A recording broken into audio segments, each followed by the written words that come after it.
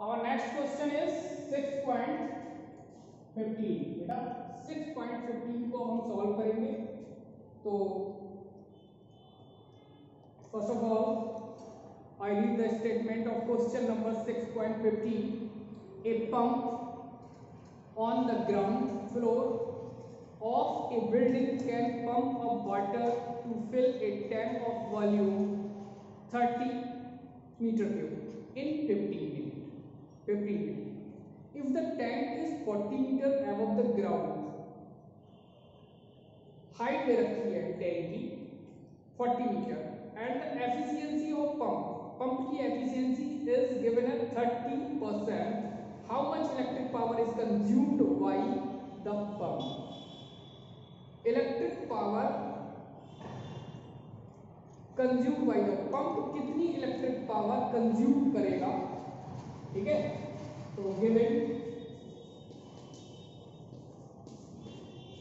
Values are tank का volume given है, volume V equal 30 metre cube, time given है T given है आपका 15 minute, convert in second, minute given है तो 15 into 60 900 second.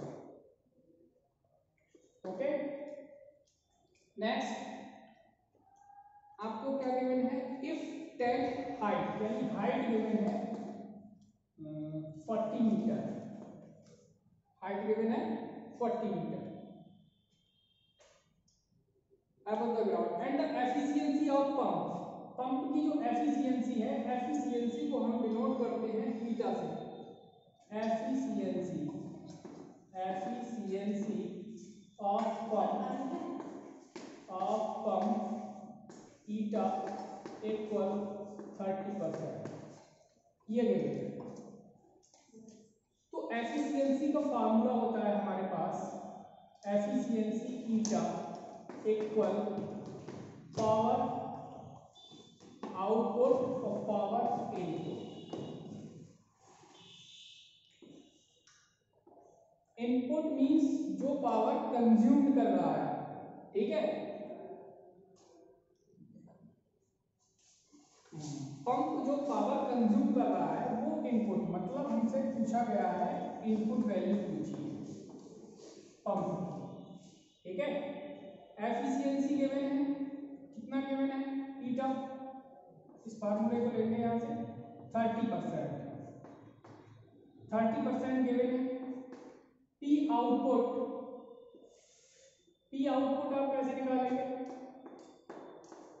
P output equal लगाएंगे W upon T और W की जगह लगाएंगे आप mgh अपॉन T, ठीक है, mgh upon T।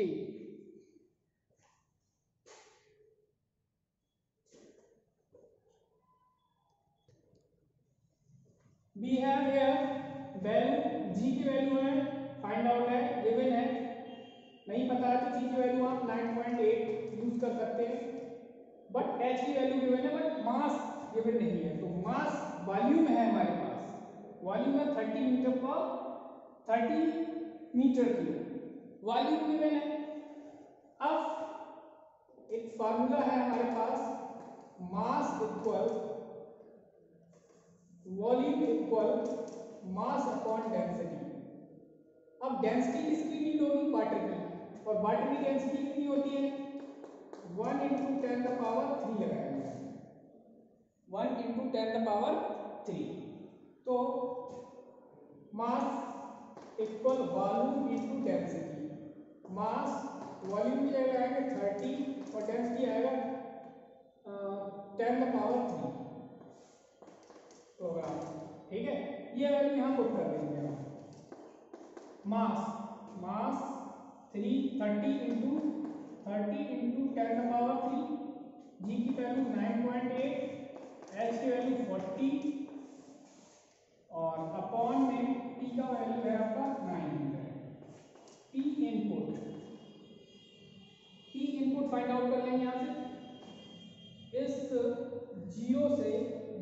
Cancel, point हटाएंगे एक जीरो और आएगा, ठीक है। इस जीरो से ये जीरो कैंसिल, फिर हमारे पास 330 और ये वैल्यू होगी हमारे पास 9.8 नहीं रहा, 98 इंटू 10 द पावर 3 अपॉन 30। अब क्या करेंगे, इस जीरो से एक जीरो को और कैंसिल कर देंगे और ये अमाउंट आएगा 98 upon 3 into 10 the power 2 into 10 the power 2। P output आया ये हमारे पास, ठीक है। कितना आया पी आउटपुट।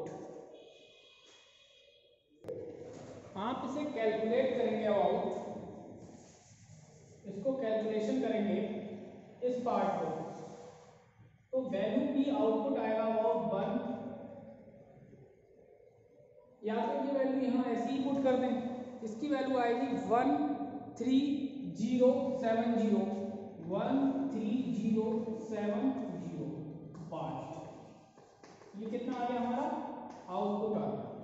अब आउटपुट की जगह इस वैल्यू को पुट कर देंगे हम 13070 अपॉन पी, इनपुट हमें फाइंड आउट करना है। अब इस 30 को हम इस तरह से लिख सकते हैं 100 इक्वल 13070 अपॉन पी, ठीक है। अब इसे कैलकुलेट करेंगे आप अबाउट, तो वैल्यू आएगी आपका 43.57 वाट के अबाउट।